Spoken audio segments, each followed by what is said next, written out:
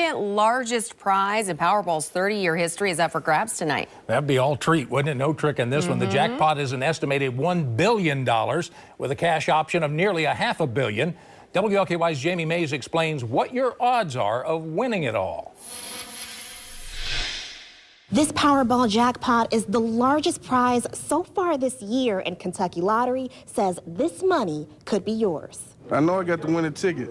I'm just waiting for them to call my numbers. Customers lined up at Platinum Food Mart on West Broadway to take their chance at becoming much richer.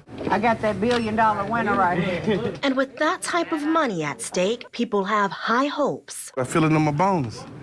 When you feel it in your bones, you got cold chills, that's a sign. There's a chance this one slip of paper will change their lives. I'm going to take care of people. I'm going to take care of everybody. I would like to feed the homeless, one big meal out here. Kentucky Lottery President and CEO Mary Harville is hoping there's a winner in the state. How much more fun would it be to treat everyone with a $1 billion jackpot on Halloween? But don't spend that billion just yet.